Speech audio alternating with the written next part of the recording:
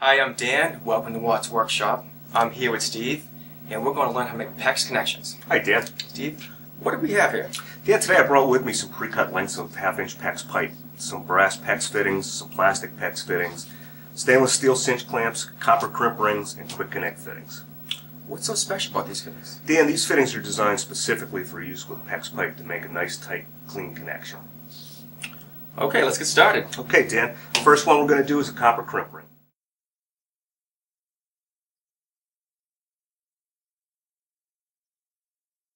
You'll need a couple of things. You'll need PEX pipe, brass or plastic PEX fittings.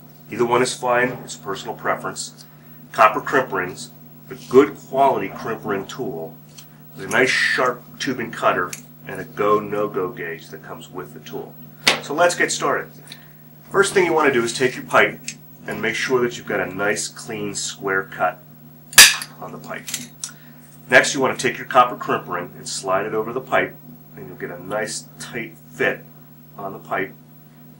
Take your fitting, insert it completely into the pipe to the shoulder of the fitting, and then push the fitting back towards the shoulder to within 1/4 of an eighth of an inch of the shoulder. I'm going to ask you to hold that.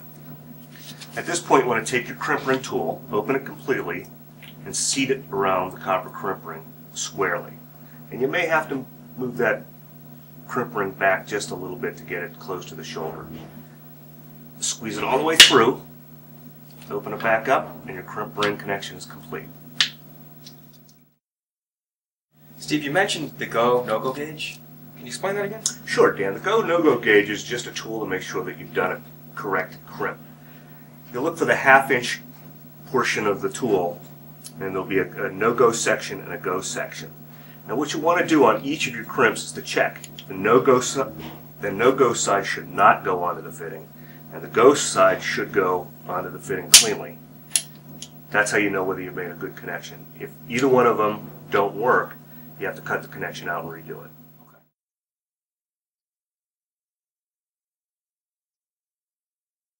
We're going to start with our PEX pipe, our brass or plastic fittings. Instead of crimp rings, this time we're going to use stainless steel cinch clamps, our tubing cutter, and our two types of cinch clamp tool. One is a one-handled tool. One is a two-handled ratcheting tool, and I'll explain how both are used. So we start with our PEX pipe. Make sure that it's cut nice and square. Take the cinch clamp, put it over the pipe, insert the fitting. Now the nice thing about the one-handled cinch clamp tool is that it is just that, one hand, and it allows you to maneuver the cinch clamp and place it on the pipe. So you insert the ear of the cinch clamp, begin to use the tool,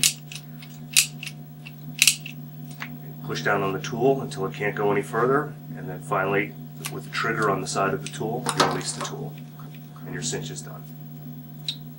Now the other type of tool is a two-handled. It's a little bit more difficult to use because you've got to use both hands, and you won't have the ability to maneuver that cinch clamp, so you'll have to use the tool to do it. But we start with our pipe. Make sure that it's cut square.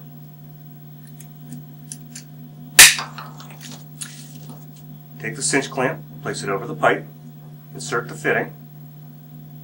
Now this one I'm going to have you hold. Open the ratchet tool completely, insert the ear of the cinch clamp, and you may have to wiggle this just a bit to get it into position. Once it's in position, go all the way through with the tool, and the tool will release itself when the cinch is done. Excellent. All finished.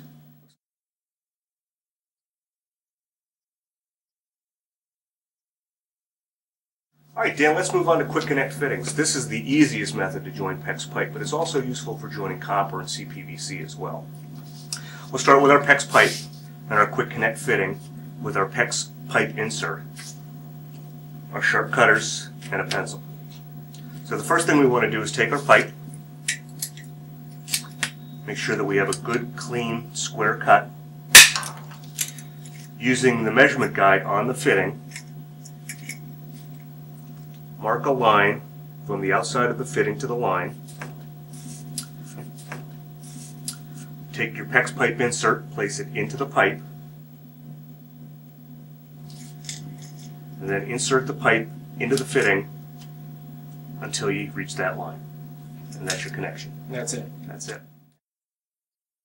Steve, thanks again for showing us the 3 basic types of PEX connections. Before we leave, is there any further advice you can give us? Well, Dan, a few things. One, like anything, it takes a while to get used to making these connections, so I highly recommend that the user try one of each or a few of each connection so they get used to how the connections are actually made. Secondly, even though PEX is widely approved in North America for plumbing service, potable plumbing service, I'd still recommend that you check with your local code authority to make sure it's approved in your area. And lastly, before you seal any fitting up in a wall, make sure that you run your leak check with either air or water to make sure there are no leaks. If there are leaks, disconnect the fitting or cut the fitting out and redo the job. Thanks for joining us. See you next time.